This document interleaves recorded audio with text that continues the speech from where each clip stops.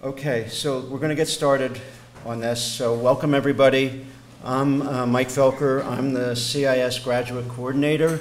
I'm going to give a little bit of overview of the CIS grad programs and talk a little bit about the CIS MSE program. Then we're going to have Dave Matusik talk about the MCIT program, Steve Lane talk about the Computer Graphics and Game Technology program,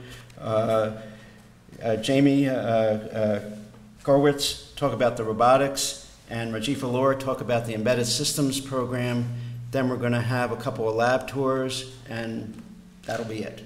Before we start, does anybody have any questions? Good.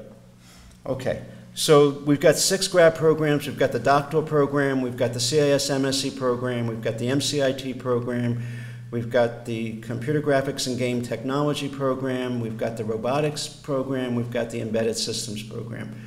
For the academic year 2009-2010, we had a little bit under 300 grad students in all the programs. About 100 of them were PhD students, and the rest were in the various master's programs. We're going to probably have a larger population for 2010-2011.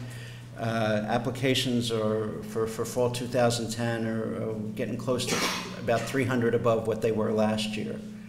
So I think we may have a bigger entering class this year.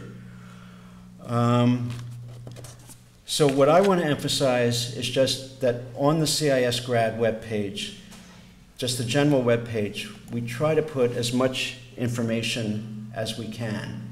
That if you're looking for information like funding, we don't have any, but there are resources up there. There is no master's funding, unfortunately. We're trying to see what we can come up with, but at this point, we really don't have anything for master's students.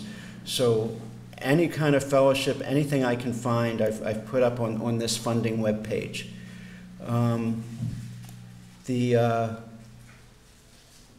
We sometimes occasionally have TA positions, paid TA positions at an hourly rate. On our employment webpage, there are links to various departmental university employment services.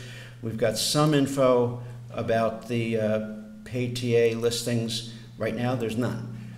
Hopefully, there'll be some in the fall. On the webpage, under administrative resources, we've got various forms. There's the computing guide. There's all these sort of things.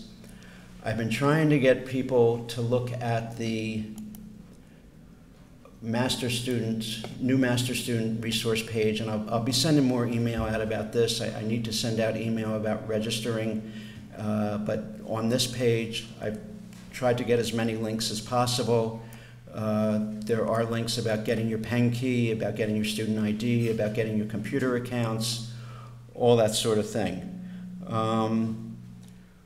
For those who are interested in a specific area, say if you're in the CIS MSE program and you're interested in machine learning, there is some info about various research projects being done in ML within the department. Most of the research areas have weekly meetings with speakers. The department itself usually has a colloquium a couple of times a month. We have a research seminar in the fall where faculty come up and talk about their research, and sometimes advanced doctoral students will also talk about their research. The various labs have speakers come in. Robotics generally has somebody come in almost every week, sometimes twice a week. Some from industry, some most from academia. So what I'm going to do is just a really, really quick overview of the CIS MSE program. So the CIS MSE program, there are 10 courses for all the master's programs. The CIS MSE, it's 4 core courses and 6 electives. Out of the 6 electives, 3 of the electives need to be, I think we better go into the handbook, need to be CIS 500 level courses. And out of the 3 remaining electives, students can, if they want, go somewhat outside CIS. We have various courses outside CIS that have been approved as electives. This is the list of them. CIS master students can also do research, either through independent studies or possibly through a master's thesis if they do want to focus in a specific area.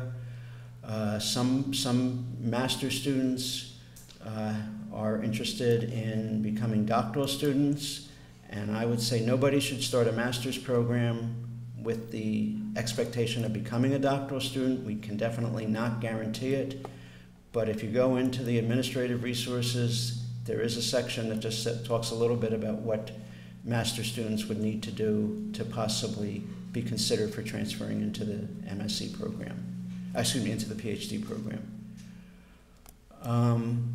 So that's basically it in a nutshell. I'm going to turn it over to Dave.